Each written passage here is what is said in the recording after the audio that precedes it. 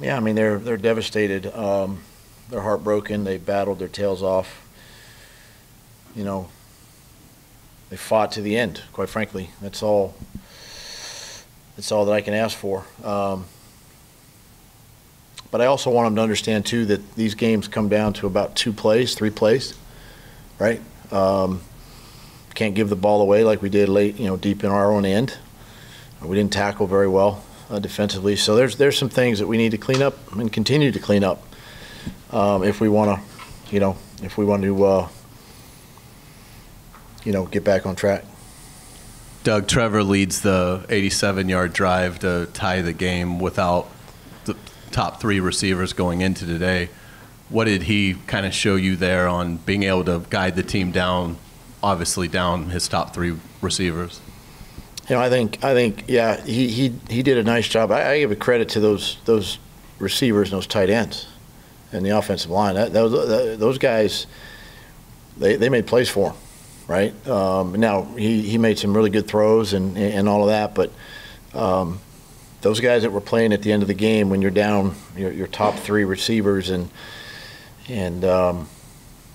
you're playing in your 12 personnel for the rest of the game. That's tough, but the guys battled their tails off, got us back to tying this football game with a chance to potentially win it there late. So hats off to those guys.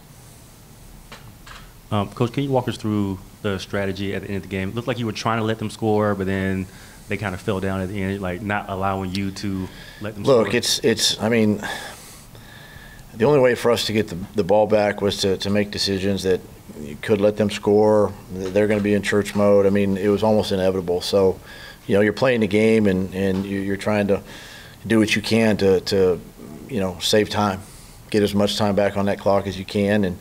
And they did a great job. We'd have done the same thing. Get the first down, you go down, make your opponent, in this case myself, burn your last time out, things of that nature. And, honestly, it's smart on both sides to play it that way. Doug, how serious is Christian's injury? Did it appear to be something that might be? Yeah, on the injuries, guys, I don't know. I haven't talked to Ferg yet. I came straight in here, so I'll probably have something later and know more tomorrow. When I get the updates. And with Trevor on the fumble down there, the ability though to kind of shake it off and then kind of like Hayes was talking about, lead them down the rest of the way. Can you just talk about that mentality to be able to have to shake stuff off? Yeah, I mean that's our sport, right? It's that mental toughness that I talk about with the team. I mean, we can't turn the ball over that deep. Obviously, we know that.